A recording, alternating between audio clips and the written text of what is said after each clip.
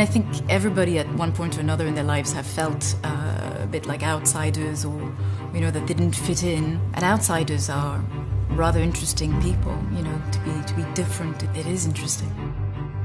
I moved to London 13 years ago. I love the British sense of humour, it's quite dark. And also maybe in my subconscious, my mum was very well known in France, and I didn't want to be perceived as the daughter of, so I wanted to make it on my own, so yeah. Lots of people have this image of me of being wearing black, of, I don't know, gothic, but I think I'm many things, and maybe people are scared when they meet me.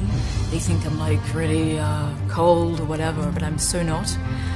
I mean, I think, so yeah, I'm many people. I'm always drawn to complicated characters with many dimensions, and yeah, conflicted characters are the most interesting to me.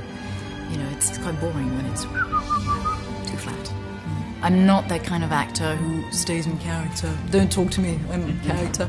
No. I like, you know, to, you know, remain focused on set, but I like to joke, or it's kind of, otherwise, I mean, it's kind of too intense, and no.